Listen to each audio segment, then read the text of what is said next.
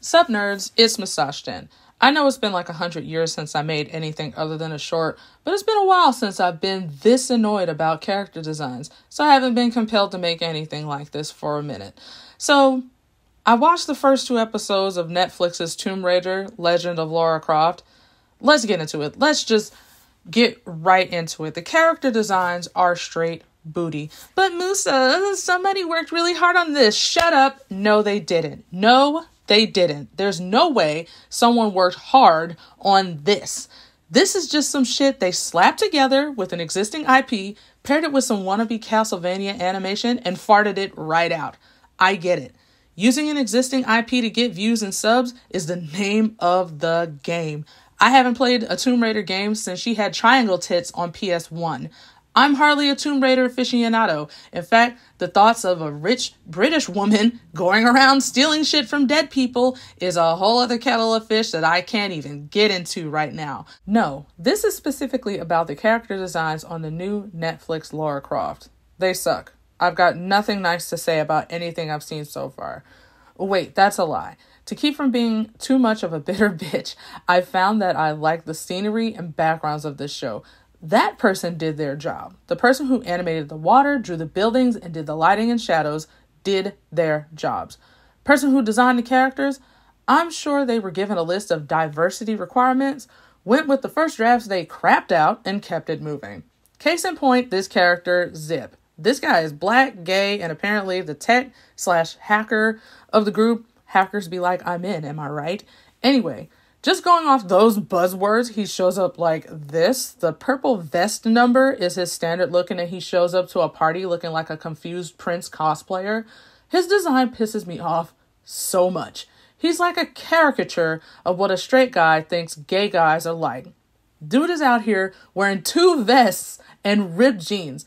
Throw the whole man away. Take a fashion design course. Just one, I beg of you. So I know a lot of tech guys normally dress like hobos, but this, from jump, this guy is gay coded, though that means he's more stylish than the others. Do not get me started on Akuma beads and cargo shorts guy over here. I'll cover him in another video if I have the time. He wore long sleeves to the jungle. Get out of here. First things first with this magical Negro over here. His hairstyle makes him look like he's going bald and he's trying to hide it. They gave him this way too elaborate fade with dreads and raggedy lineup. This shit is bad. So let's put a full head of dreads on him. I've been watching D'Angelo Wallace lately, and his dreads are the metric for how dreads should look. Anything else just looks like a rat's nest, and if you call me racist in the comments, you can just go take a flying leap after. Save your freaking breath on your call out of me bashing a black queer character. I'm black, and according to everyone around me, I'm quite queer. So just go take a nap instead of leaving that comment. Go on, lay down right over there, baby Jane. Every man on the show has facial hair. Every single one. So I'm not giving him the goatee. Don't care if original Zip has it. Pretend he bought a Norelco. No facial hair for this character. Next, this vest combo is, I don't know what it is. It's dumb looking is what it is. They're both purple, damn near clash, and the length of it is just, well, how many times can I say it sucks? He looks like a 50-year-old used car salesman desperately clinging to his youth. Original Zip was not gay, but since Netflix needs to check a diversity box, their Zip is gay. And the second design is what it would look like if they weren't cowards about his flamboyance. Isn't this based on a video game?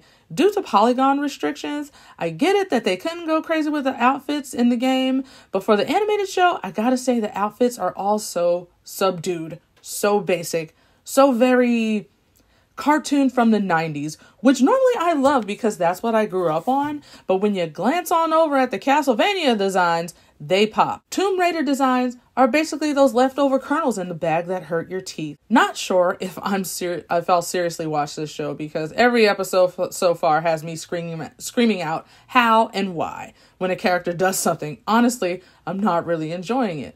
They tried to make this character more interesting by making him mouthy and gay, and he comes off as annoying and ignorant because of the fact that he's a computer genius or something, whatever. I see what they're trying to do.